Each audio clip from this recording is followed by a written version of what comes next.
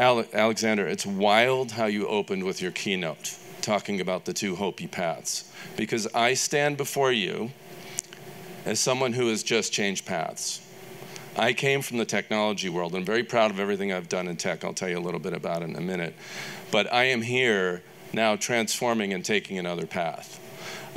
There's a lot of good that high technology has brought to us, but as Alexander was pointing out, there's also a lot of things about technology that have contributed to us losing our way, basically. So I'm pleased that I've been able to make this change for myself, and I'm going to tell you other reasons why in a minute. So a little about me. I have been working in immersive technology, that's 3D graphics, virtual and augmented reality, for almost 30 years. I wrote some of the earliest code in the metaverse, for the metaverse, back in the mid-1990s. Believe it or not, it's been around that long, yes. Now, of course, it was very, very early.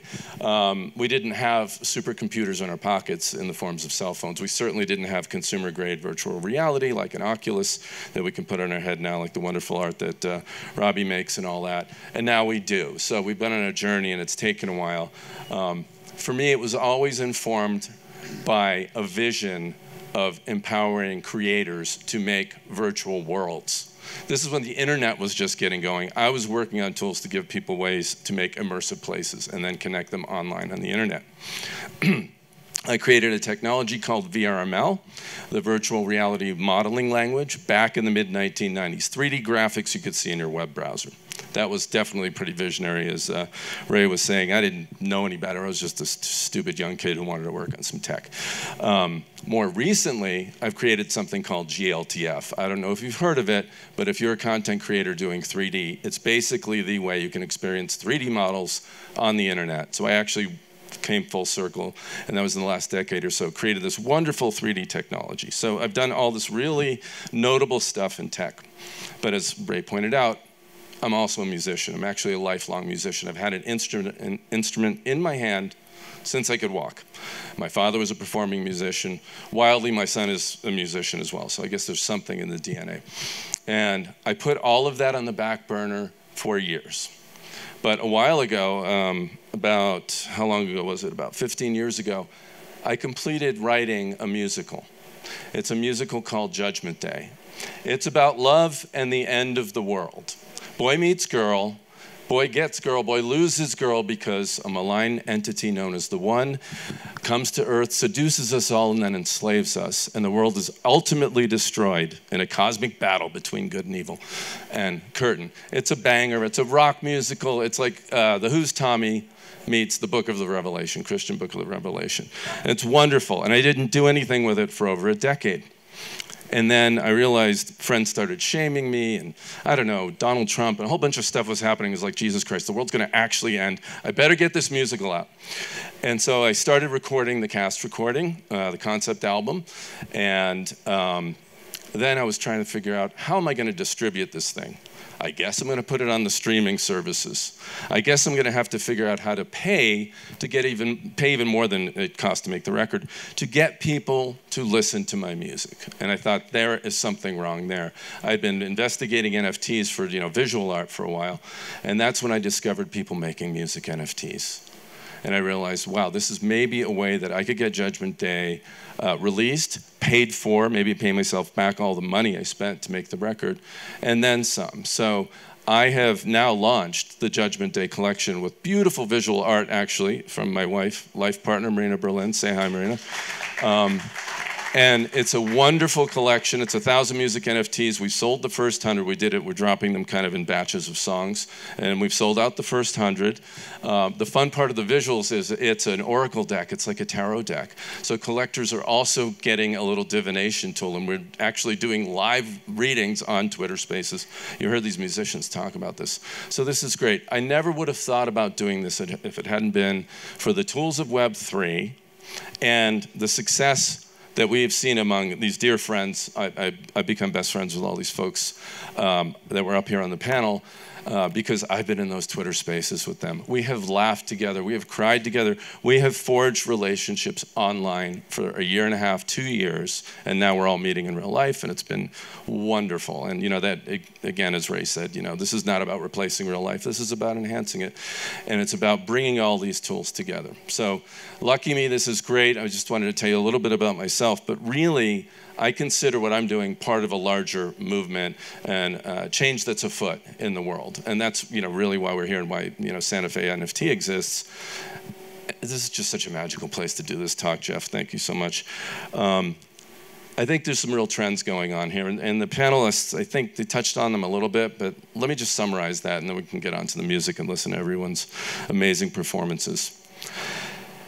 There's some trends happening in the industry in general. There's kind of a revolution going on among creators right now, and we were talking about writer strikes earlier. The SAG strike.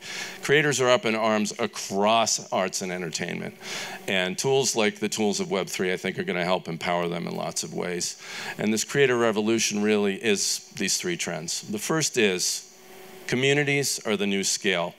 If you think about how Silicon Valley operates, how big tech operates, businesses have to have 1 billion users, at least a couple 100 million subscribers, to then have, crappy little subscription fee or sell ads, right?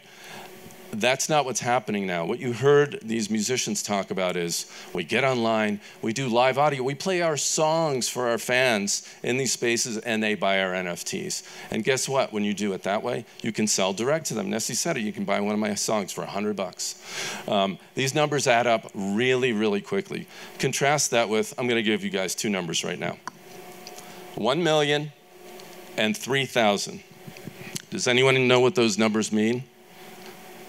Okay, on Spotify, if you have 1 million streams, you, the artist, get $3,000. Snoop Dogg was famously talking about this in a panel, actually, where he was being asked about the writer's strike back in the spring. And he was like, where the fuck is the money? I have 1 billion streams, and I don't make $1 million. It just doesn't add up. So those business models do not support artists making money. And the take rates of platforms like that in streaming are really bad. But even, if you're selling interactive content or anything, these marketplaces, the app stores, all that, they take way too much. So now we have an opportunity with building community relationships, one-on-one, knowing all your fans, where, the diehards, they spend a few $100 on you a year, a few thousand of them, you're making a living as an artist. So that's the first big trend I see. The second is we're really seeing a shift from platform tech, to tools. This is no longer about one piece of technology infrastructure, let's say, Instagram, Meta, whatever, controlling the entire stack. Now with Web3, we can create our own experiences, we can deliver them direct to our fans, and we don't have to go through this platform that's taking all this. So there's a real movement to using the technology the way it should have been in the first place, which is a tool that helps us do our job, potentially reach our audience, eventually make money. And these platforms are all built on interoperable tech. So like the 3D that I created with GLTF, you can make a 3D model, you can make a 3D experience, and it can be run anywhere. And the same with the NFTs. That's the smart contract code is code that runs on the public Ethereum blockchain, and it runs everywhere. And so it's not controlled by any one company, so that's huge. And then I think the third trend, and it's the most important one, and they touched on it a little bit in our panel earlier, the music panel, is all of these artists are becoming their own entrepreneurs. They are hyphenates. They're doing everything. They're project managers. They're marketers. They're producers. They're doing it all. A lot of it's because they have to. Indie artists really have to do that. You have to hustle. But, Sammy, you were talking about it is expensive to make a record. It's a lot cheaper than it was 20 years ago.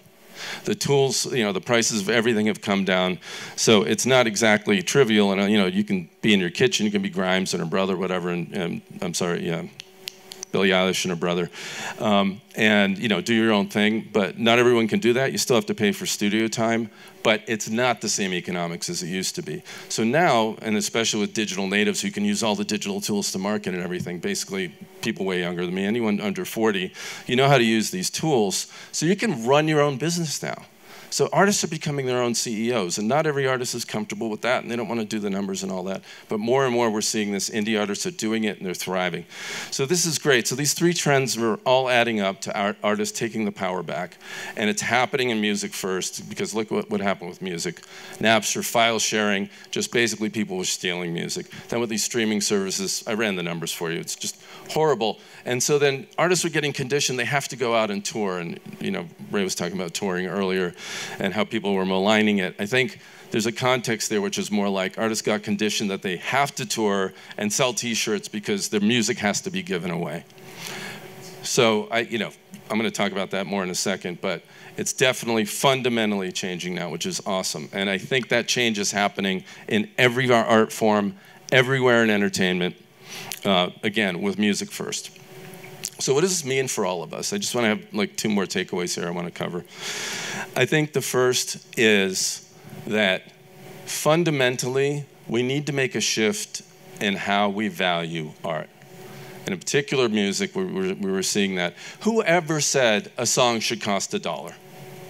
Like a song should be 99 cents. Well, Apple, yeah, exactly. Thank you, Alexander. But yes, that's less than the price of a cup of coffee. Now, I love a good cup of coffee, but let's face it, what happens with a cup of coffee? It goes in one end and out the other in about an hour, right? So, I mean, a song's forever. We really need to think about this differently. And these folks, they've covered like what it costs to make a song, what it costs to maintain your career. We have to get back to valuing the art so that these folks can keep making more of it and bring that into our lives. And the other big thing is we need, and I think Christian had to leave that, but props to him, we need to start thinking about these things as ecosystems. Art is not a commodity. I mean, we treat it that way. We treat it like a thing, like an object. We have to think much more like this is an ecosystem. It is an exchange of value. It is a flow. And it includes not just the artist and the person who's enjoying it, not the consumer, if you will, but, the gallery it's experienced in. Every step of the way, everything is a system of flow, an exchange of value, not a thing you buy and then you just stick on the shelf. Yeah, that's an artifact, and that's cool, and the collectibles are great. But we need to think about this much more from that standpoint, that we're all in a living ecosystem together, making each other's lives better. And so I hope with that, we can go forth and do that. This is a creative revolution that I am so privileged and humbled to be part of. And we should all be partners in this. And thank you, Santa Fe. And God bless you all. This is a great moment. Thanks for listening. Let's get on to the music. Thank you.